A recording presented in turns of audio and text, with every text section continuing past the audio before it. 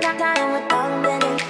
Moving away to the sea for a getaway. Car top down and we're driving just to feel young. Moving away to the sea. Moving away, can't you see?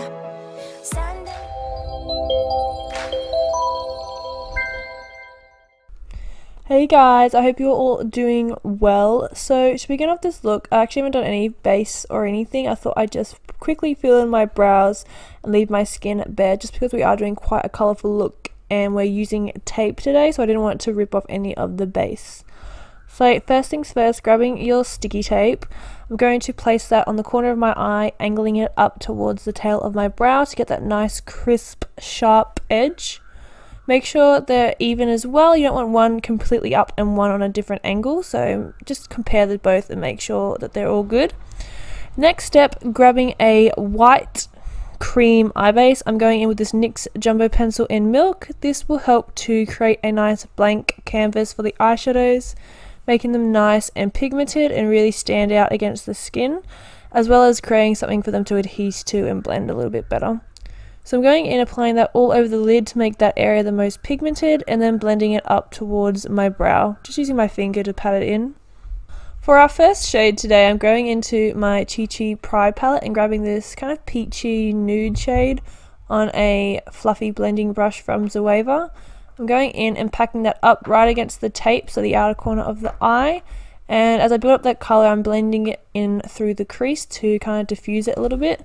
It's acting as our transition shade today, so it doesn't need to be super pigmented, but enough to allow a little transition into the brow bone area. So take your time with this step and slowly build it up.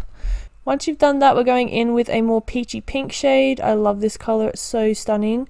Again, doing the same technique, I'm packing it on against the tape area to create a nice crisp line, nice sharp edge, and the most pigmented area to be on the outer corner of the eye. And then as I diffuse that colour out, I'm blending it in towards the inner corner area. So first of all, pack on the colour on the outer corner and then blend it in towards the inner corner. I'm also using a soft definer brush this time to allow the pigment to be a little bit more intense. Next, I'm going to take that initial fluffy brush and some of that peachy nude shade, and I'm just going in and softening any of the edges that may have been a little bit harsh.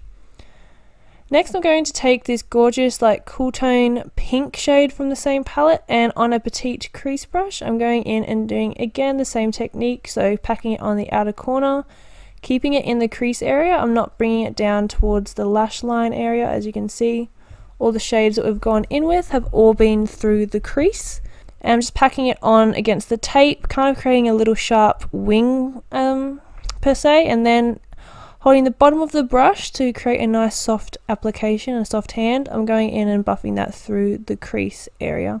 If you're holding the brush up too close to the bristles, it can be a little bit harsh. The application isn't as soft and diffused, so just holding it down the bottom gives you a little bit more control. Then I'm going back in with the other shades that we've gone in with, just to diffuse any harsh lines and edges.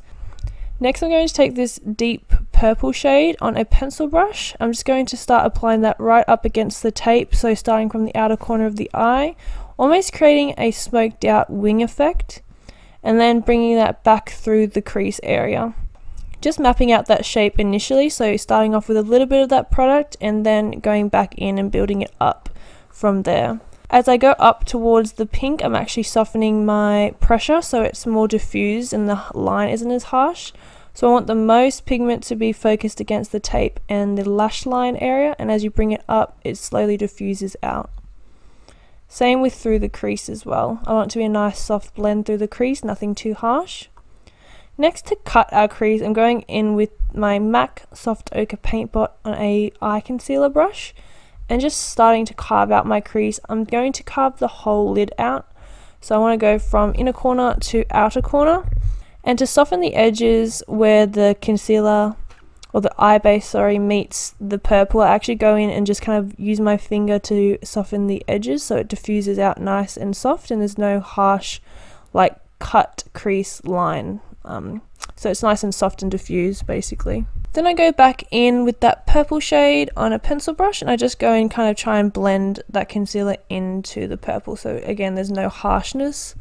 And I also take that beautiful pink shade on a precise shader brush and I just kind of carve out the edge of that concealer. So I make the line nice and crisp and defined with a bit of that eyeshadow, and also go back in again with a bit of that purple back through the crease area. Next, taking Pegasus, which is a beautiful kind of aqua turquoisey eyeshadow. It's a foiled eyeshadow from Makeup Geek, so it's a very intense shade. I'm going in and basically applying that all over the concealer. So where we've placed that eye base down and cut the crease, I'm placing it all over that area.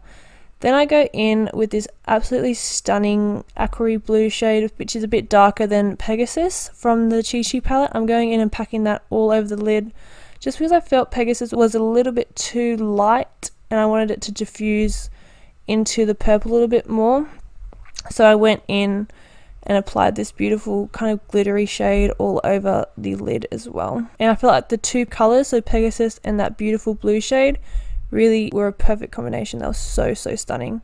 Then I go back in with that precise shader brush and just kind of crispen up any of the edges just so it's a really nice sharp line. Next, I'm taking Sapphire from Morphe and I'm applying that initially with a precise shader brush through the crease area, the outer crease as well. I'm not taking it all the way across, just keeping it focused on the outer corner of the eye. Then I go in with my finger and just apply that to the outer corner to make it stand out and have a nice transition from Pegasus into that deeper blue into Sapphire. Then I'm going to take this beautiful shimmery purple shade from the same Chi Chi palette. I'm going in and applying that along the outer corner lash line area and through that outer crease. Next, going in with that deep purple again, I'm just going over top on the very edges, so along that tape line to really deepen it up and make it really pigmented. And also the outer crease area as well, kind of along where we place that purple shimmer, but still not right over top of it, just because I do want to stand out a little bit. That really deep matte purple just really deepened up that outer corner a bit more nicely, just how I wanted it. Once you've blended all the shadows nicely together, we're going in and highlighting the brow bone. This will clean up the area in case you brought it up a little bit too high in the crease, and also give a little bit of light and attention there to lift the face and lift the eye shape. So I'm going in with WA from my Perth Travel palette from Faux Color and applying that with a pencil brush just to the very high points of the brow to, like I said, lift it up a little bit. Once you've done that, it should be a nice soft gradient effect along all the shadows. We're going to go and peel off the tape. You don't need it anymore and you should be left with a really nice, clean, crisp line. It's the most satisfying thing ever to do, I swear, peeling off the tape. Look at that crisp line. For lashes today, I'm going to go in with these feisty lashes from Anitude. I thought they were perfect with this look because they do kind of mimic that almond shaped eye that we've created, because the lashes are shorter on the inner corner and longer on the outer corner, and they also don't cover up too much of the eyeshadow, all that eyeshadow work that we've done. For my waterline, I'm going to take this nude eye kohl from Models Prefer, and I'm just going to line my waterline with that to really open up the eyes. Then for my bottom lash line, I'm initially going to take this kind of royal blue shadow and mix it in with some of Sapphire from Morphe. And on a precise shader brush, I'm wiggling that tightly against my bottom lash line area from outer to inner corner. Initially starting on my outer corner so that area is the most pigmented to kind of mimic the almond shaped eye, and then we're just bringing whatever's left on the brush towards the inner corner. Then I'm going to take some of this light blue shade and mix it in with some of this kind of deeper blue. Again from the Chi Chi palette, on a pencil brush, I'm going to blend out those deeper royal blue shades to create a nice soft smoky bottom lash line and a nice soft gradient as well. For my inner corner highlight, I'm going to take some of Ice Queen and Pegasus to create a kind of nice kind of baby blue pastel-y colour, and I'm going to highlight my inner corner with that. And finally, I'm going to finish off with some bottom lash mascara, and that is the eyes complete. I really hope you guys enjoyed this really colourful eye makeup look. Being stuck at home, it's been nice to kind of go really dramatic, and I mean, if you're really bored at home like me, playing with makeup is such a great way to pass the time. And I was so happy with how this look turned out. So I hope you guys enjoyed this look. If you have any requests for future videos, please make sure to leave them linked down below. Otherwise, I hope to see you in my next video. Have an amazing time. Stay sane, stay happy and healthy, and I'll see you guys very, very soon. Bye. Young, moving away to the sea. Moving away, can't you see? Sand in your feet, feel the breeze in the summertime. Stars in the sky, one dime for a first time. Moving away to the sea.